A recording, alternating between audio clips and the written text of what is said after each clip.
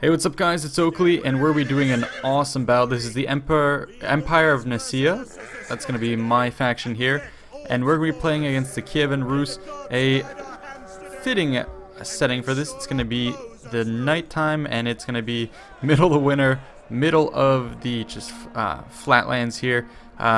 Really cool stuff. The models looking awesome and the glistening lights of our torches.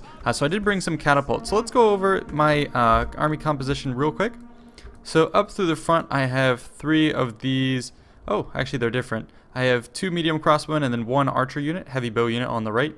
And then I have these scutatoi, which is going to be basically normal spears. You can see going in the center and then flanking on either side. And then I have kontaratoi, medium pike in the center. And then I have clusters of heavy infantry down through the center, some axemen as well. These are going to be the Varangian Guard. We'll take a look at the units up close soon. Cavalry going in the flanks. Indy Pride is also moving up with some Rus heavy spear militia in the front. Thin lines of Rus Guard axemen. 4 archers up through the front.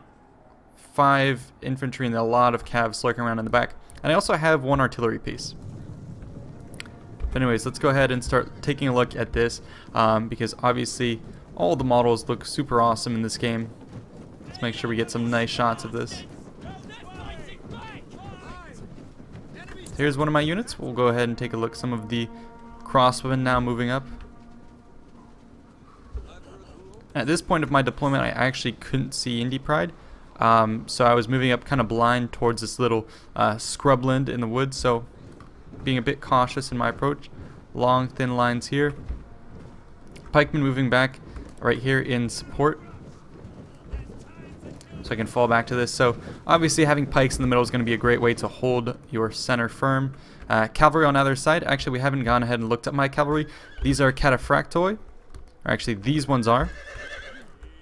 Super awesome cav, heavily armored, great stats on them, and I put extra experience chevrons, silvered these guys up so they're going to be brutal. Cataphractoi, and then we have some pronueroi, not sure how to pronounce that, but yeah, these guys also looking really awesome. Let's get some nice shots of this.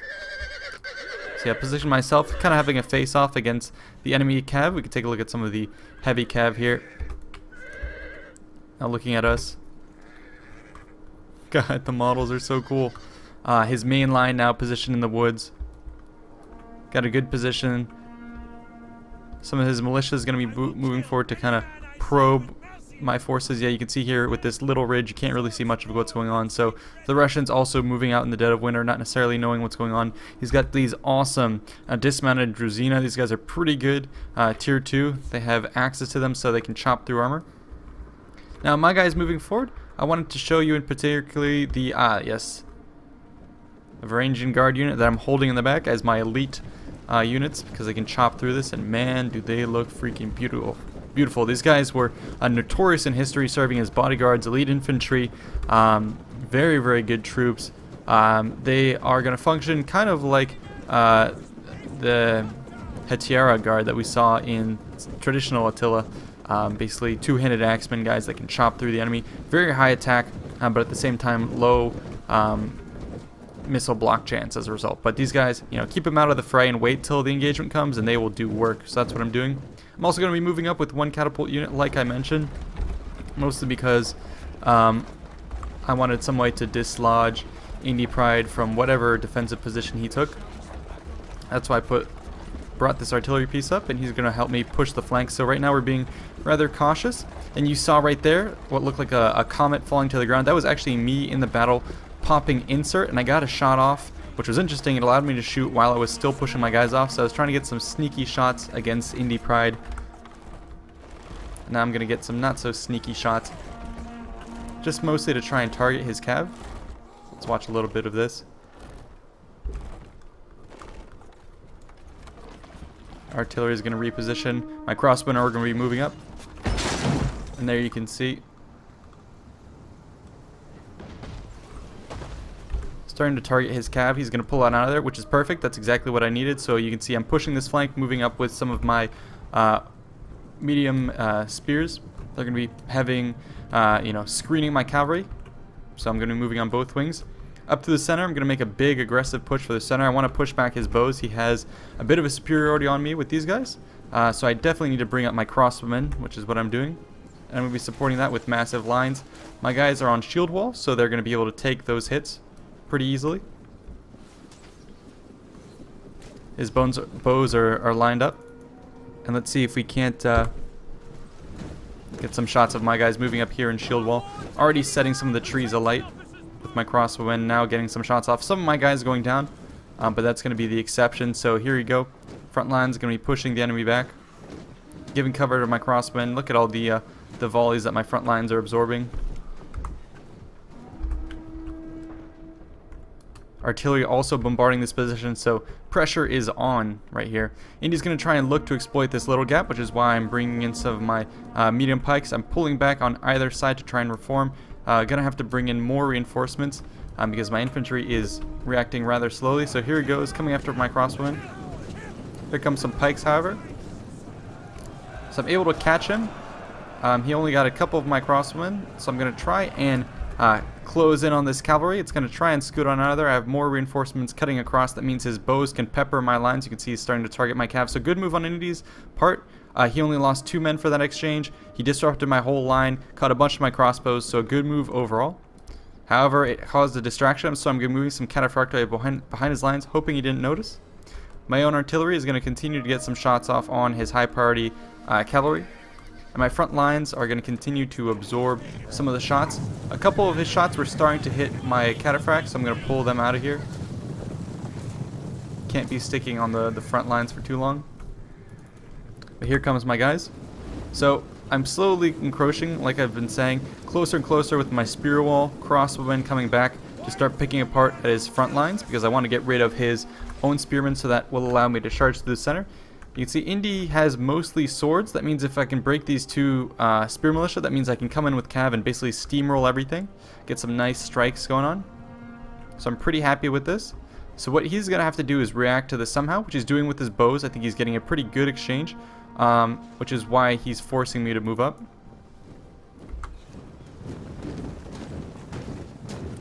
Just going to continue to get you some nice cinematic shots. Let's see if we can't get some cinematic shots from the crossbowman's perspective. So already starting to be bloodied. This is freaking awesome. But like we've showed you before, the skirmishers don't actually do that much damage to each other. It takes a long time to whittle them. These guys with focus fire are going to be going down. So here we go, pushing forward. He's going to react to this. He's like, okay, Oakley is too close, so he's going to be pulling in some of his Rus guard axemen and heavy cav. Swords will definitely beat these spears, especially if he brings in some of his own heavy axemen. So that is how he wants to counter this. So I'm continuing to probe him, and what I want to do is bait his swords into a position where I can hit them with my own cav. So I'm keeping some of my cav up close. I actually brought in some of my units in the back. I'm just going to go ahead and put this on slow motion so I can explain my thoughts. So I brought the cavalry unit in the back just to fix his cavalry on this wing. I'm now going to bait his cavalry all on this flank and then move my spears to block this flank. What I'm trying to do is draw out his support in the center because I noticed that now he has, look at this, no spears to guard his center. That means I can move in with some of my cav, which is exactly what I'm doing with these cataphracts, and start knocking about his infantry. If I can get that advantage, yep, there you go. You can see I'm going after this infantry. And look, my spears have effectively kept all his cav out of the fight. This means I can knock his infantry. If I get some nice initial blows with the infantry, that'll give me the advantage, and then I can pile in with some of my elite guys who are holding in reserve for some of my swordsmen. So yeah, that's my strategy so far. Let's see how it ends up. Indy's going to be landing a bunch of these hammer and anvils on my cataphractoi over on this side, which is going to be good, but we've already seen in previous battles that cavalry engagements last a long time, so I'm not super worried about that. And there, I landed a nice strike with my cataphract. They just mowed down his dismounted units, and then I came back in while they were on the ground and hit him really hard with some of my own swordsmen. So that's going to allow me to get the edge. I'm pushing through the center with some pikes, so he can't charge through there, so I'm getting a nice advantage. I'm going to be pouring in with my, my guard unit here. I'm going to try and overwhelm his guys who are already losing pretty heavily in numbers. Meanwhile, Indy's guys are going to be circling in the distance, and I'm going to be closing in on them with my spears. Look at all his cavalry not able to do anything. I'm going to be slowly positioning my spears to get in on this fight and relieve my cataphracti, which I've only lost 1 unit. Cavalry going to be coming here to support. Meanwhile, on the left, Indy's going to be pulling back. My crossbowmen are continuing to put on the fire, so doing a good job. Catapults are out of ammo, so that's kind of decided at that point. Here we go, let's watch a little bit of this engagement. Indy's going to be pulling out, trying to get my cavalry equally distracted, so one of them is going to turn about, and then the other one's going to try and charge this unit, so not super decisive, but at least I charged both of them, so we're doing a one-on-one, and I should win this engagement. I pulled him out, isolated him from the main group of units, so Cataphractoi with 3 veterancy should destroy this Druzina.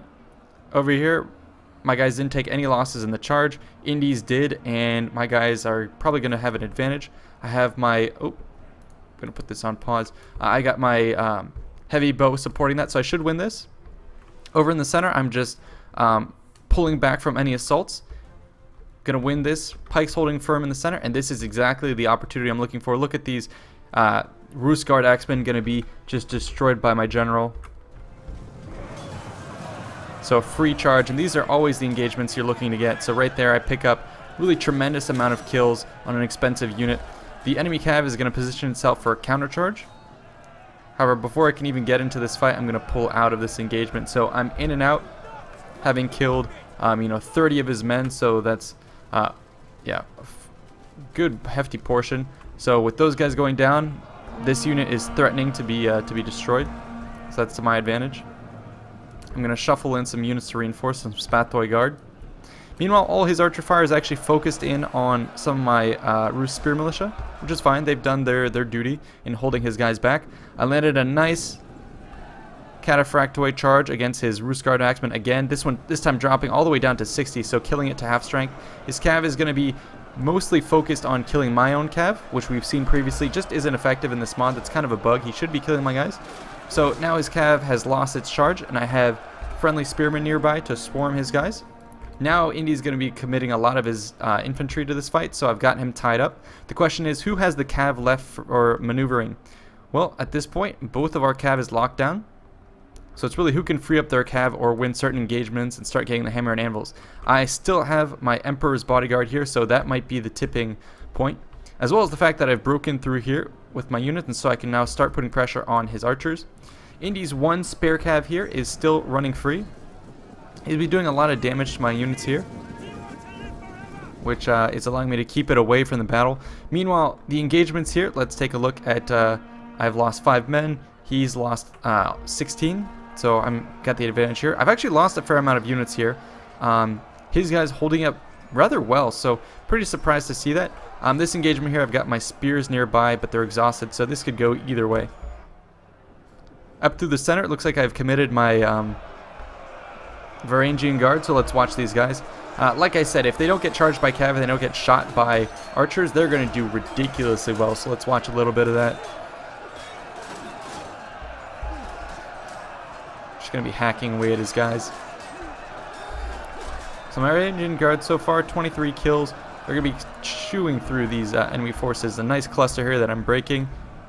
My crossbowmen have reformed. I pulled them up here just to get some flanking shots on this group, make it melt that much quicker. He did break through my lines here. That's fine. I have some crossbowmen to shoot at that. And like I said, my general... Oh, Cataphractoi actually got free. Plus the general, so now I can push through the center. Indy's forces are in the retreat. I'm sending some more guys to attack the right side. I'm committing everything to tie that down. Meanwhile, I'm going to get some nice hammer and anvils, especially right here with my general's unit. Straight into the back that was already committed against the Varangian Guard that had already taken some volleys from crossbowmen. Crossbowmen are now finding new targets. And yeah, we're going to destroy this cluster of Russians. Or perhaps not Russian, Kievan Rus.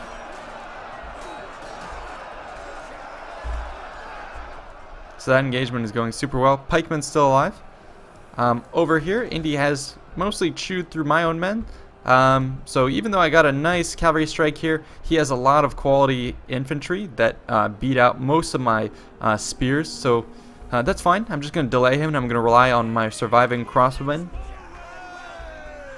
to deal a bit of damage. Meanwhile, Indy could be doing the same, but I have a couple guys free in his ranks. Spathoi Guard going to be chasing Indy's guys down, so I'm really distracting his bows. Oh, actually looks like they're still getting some shots off, but not the most effective angles. And here we go. a free cataphractal unit again, proving its worth.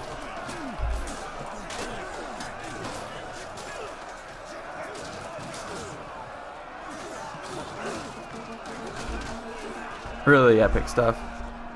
And now, yeah, his main lines are melting. A Tiara Guard, or Varangian Guard, sorry, with 52 kills to their name. 23 kills here. Crossbowmen with 32, doing pretty good. The archers have been repositioned to try and win back this engagement. However, he killed my cav, but with the reinforcements I send in my swordsman, I'm going to be able to win this fight. His general recommitted just to get, you know, try and knock out my units here, but these cavalry engagements really do take too long.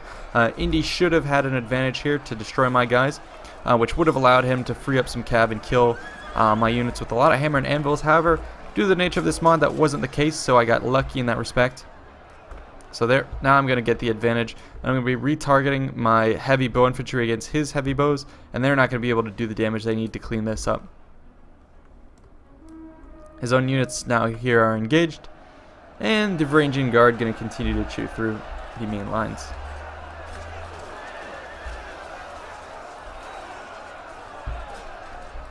There's one last remaining unit of infantry that's going at it against my spears. This would probably take a long time, but I've repositioned a couple of my little bands of units around the flanks. And now they're going to be charging into the rear.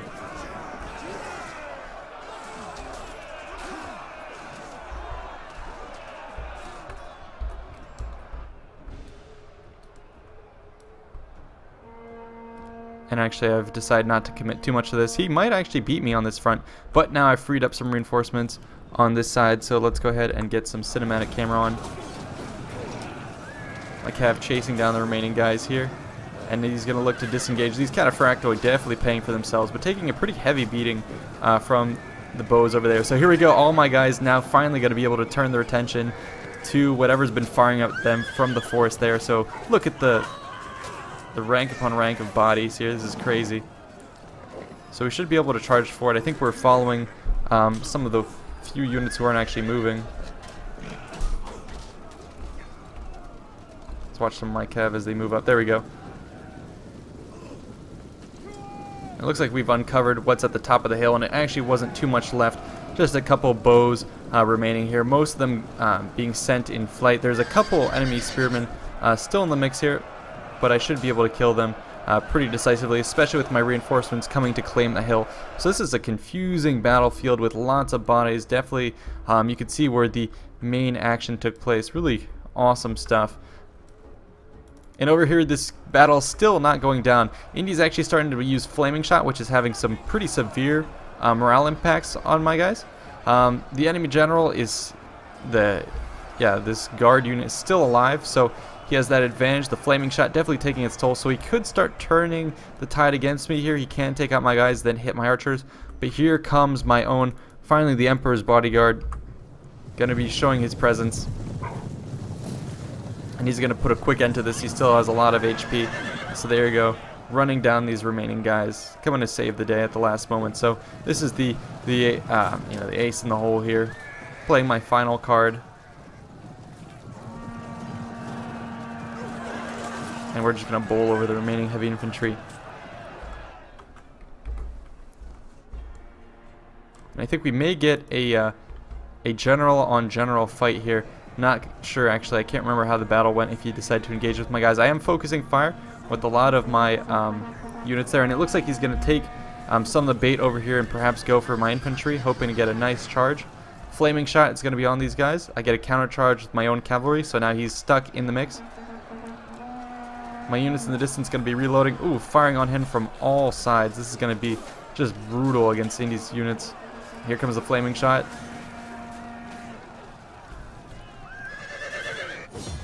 There you go. Pyrrhic victory. So definitely took some hefty losses in killing out this Kievan Rus force in the dead of winter, but very, very fun stuff. Hope you guys enjoyed. These battles are really awesome, very tense, long lasting. Thanks Indy Pride for having this battle with me. I hope you guys can check out his channel. He has some great stuff, and yeah, stay tuned for more content. Loving this mod, and let's go ahead and take a look at what else we see here. Yeah, some of the stats at the end. So myself deploying about 140 men, 150 men more than Indy. overall, my guy's doing okay. One of the Cataphractoi, 223, doing incredible. Emperor's Bodyguard mostly getting his kills at the end. I'm surprised one Cataphractoi only got 1 kill. That's pretty amazing. I think it was mostly my swordsman here, some of the more higher tier, and my Varangian Guard doing work. So again, heavy infantry and heavy cav. This is something reminiscent of, you know, what you'd see, I guess, from the Romans there, and even some of my own crossbowmen and archers getting a fair amount of kills. Catapults not so much, but 11 kills against cav is actually pretty useful. Indy's own units here, he had a lot of these dismounted Druzina, which were okay. They seem to do basically as well as my Skutatoi swordsman. The Dvor, wow, his archers actually did a lot of damage there, so didn't expect that. I think mostly his Rus guard axemen just took bad engagements. I targeted them, ran them over with my cav. So had these guys had better engagements, had Indy's cav, you know, had a better chance of taking out my cav on the wings, this could have gone totally differently. Well fought nonetheless. Hope you guys enjoyed, and yeah, I will see you in the next one. Peace out.